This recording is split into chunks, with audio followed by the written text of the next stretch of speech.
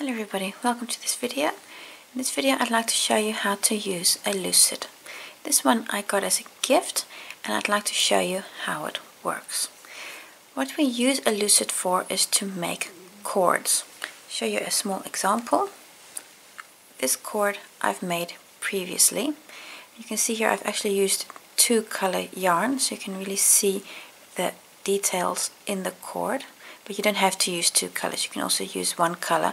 You can also use just one strand. I've again used two strands here to show you a little bit better so that the cord is a bit thicker. You see here a bit of a square shaped cord. And this is actually very sturdy. If I really pull, this is really very sturdy. And you can use this for different projects, but for example bag handles is really suitable for. But also if you want to make rugs, you can get a really sturdy cord for applications like that. You can use thick yarn, can use thin yarn, doesn't matter. Any yarn will work on a lucet. So I'll show you how to make a cord like this using a lucet. You're going to start by weaving the yarn that we're using through the hole of the lucet. Just going to take this through, and you want a reasonably long starting tail so that nothing accidentally happens here. So make this nice and long, nice and comfortable. Now I'm going to start by making a figure 8 around the two forks, the prongs of the fork. From the inside, outward and around, coming back over the front of the other prong, then back in again. See, if I look from the front, you can see how you've got, from the top I should say, you've got a figure 8 happening there. What you now want to do, and these first one or two stitches are a bit fiddly, is we're going to take this yarn here and take it over the prong here on the right. While you're doing so, you don't want this to slag, so you want to keep this thread tight also. So you're going to have to bring this slightly up and over. And then I'm just going to bring that back in so that's nice and tight there. Turn the fork around,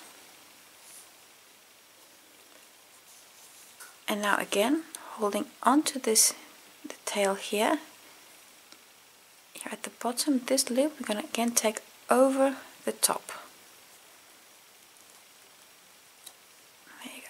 And this is your first full stitch. Again, turn the fork around. You now want to do, still holding onto this thread here in the middle, because especially in the beginning you need to really do that. I'm going to pull my working yarn ever so slightly tighter. You can see this, that closes your loop here a little bit. And then again here at the bottom I'm going to take that over the top again. Over the top. Again, turn it around. Your working yarn, pull tight. While you're doing so, you'll notice that this loop here closes ever so slightly. You don't want to close it completely, so don't pull this too tight that this loop closes. The reason is we're now again going to take the thread here to the bottom and take it over the top. And when you do that, this loop is going to close. You see, if I pull this, you see how that loop is closing? I do this over, you see how that loop is now closed. So if you pull this too tight, you're not going to get that yarn over there anymore. It's going to be stuck. So you want to keep yourself some room there. Then again, turn around.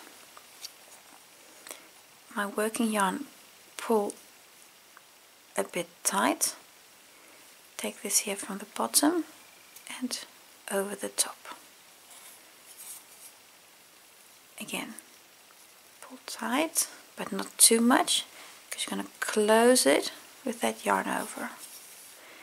And this process is going to be repeating again and again and again.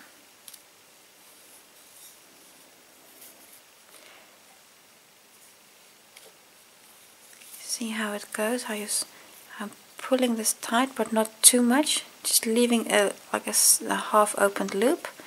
Then when I take it over, I close the previous stitch and I make the new stitch. I close that previous stitch and this makes a new stitch. That's the same stitch that I just made. Pull a little bit tight and over. And again. And this makes a very sturdy cord that you can use for many different applications. If you're using a thick yarn, you could, for example, make a bag handle out of it. But you can also do this with very thin yarn that will actually give you a very delicate cord that you can use for other applications. You'll see what's happening is it's twisting here around my handle. Don't worry about that. That's all normal. And as your cord gets longer, it'll also go through here and then twist itself around and then work its way down. That's also perfectly fine.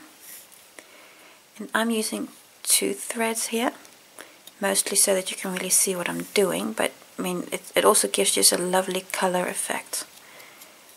And if you always make sure that the same strand is to the bottom, because I'm not really paying attention to that now, but if you always have the, for example, I've got the white here to the bottom, if you always keep the white to the bottom, you're going to have a very distinct stitch pattern also. So that way you can also control what your cord looks like. You can do 2 colors like I'm doing now, but you can also do 3 colors, 4 colors, 5 colors, just depending on how many strands you want to use. You can also use all the same color, but then multiple strands, and that'll give you a thicker cord. So it all depends on what you're going for. Oops, that went a little wrong. There we go.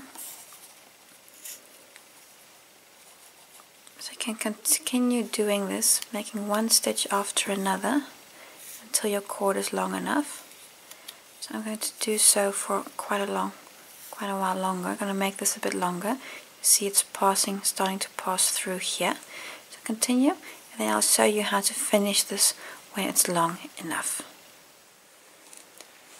Let us assume that you're now happy with the length of your cord. This is how much you want it. You can cut your yarn.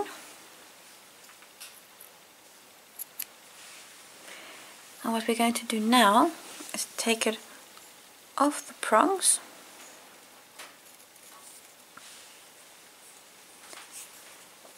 You've got these 2 loops here, this one and that one, and you're going to be taking the yarn through both of them. You've got here the loop that you're currently in. You're going to actually not start with that one, but with the other one. So it's going to take my yarn through that loop, yeah, and then also through the first loop again. And what you're doing, and then you're going to pull everything tight, and that's it. Then you've made a cord, and this can be a short one and like this, or a very long one, all depends on what you want to use it for. And that is how you use a lucet.